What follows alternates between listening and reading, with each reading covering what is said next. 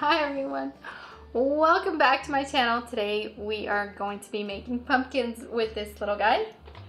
What'd you put in there?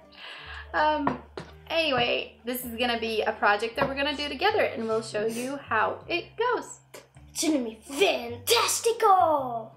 Okay, let's get started.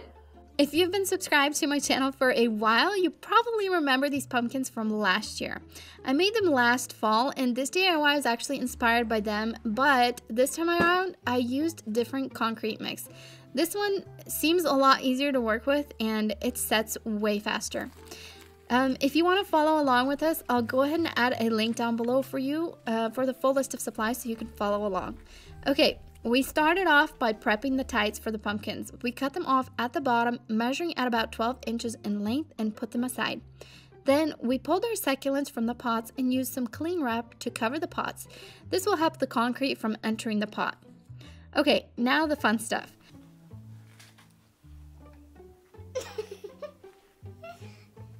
To make our cement mixture, we mixed a total of 4 cups of dry cement mix and just a little under 1 cup of cold water. This makes enough for 1 pumpkin. Here's what the consistency of the mixture should look like. Keep in mind this stuff starts to set pretty quick. You'll only have about 10 to 15 minutes before it starts to harden. That's why we prepped our tights and the pot before mixing the cement. If in any case it hardens faster than you expected, you could add a tiny bit of water and mix it again. Next, Oleg held the tights open while I filled them with the cement. Here's how mushy the mixture looked. Then we went ahead and added our little plastic pot. We just centered it and squished it in there. And following that, I tied a knot with the leftover tights on top. To create our pumpkin shaped, we used 4 identical, pretty big rubber bands and pulled them onto the tights. Make sure your rubber bands don't slash into the pumpkin too much because you won't be able to remove them after. We just made sure our rubber bands were visible all around. Okay, we also tried to place them at an even distance apart because this helps make or keep your pumpkin looking uniform.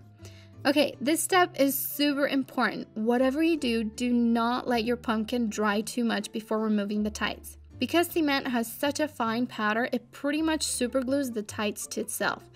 So to avoid having to tear them off in pieces later, wait about 10 to 15 minutes and remove the tights from the pumpkin. Your pumpkin should still be wet when removing the tights and the rubber bands, and you'll know when it's ready if you try to feel the pumpkin and it's solid but you can't make an indent in it. Okay, now all that's left to do is cut off all this extra plastic and place your succulents in there. And that's it. Here's how they turned out. We love how they look. Thank you so much for watching our video, everyone. We hope you enjoyed it. Thumbs up and subscribe below and turn on that notification bell. Yep, we'll see you all in the next video. Bye. Bye.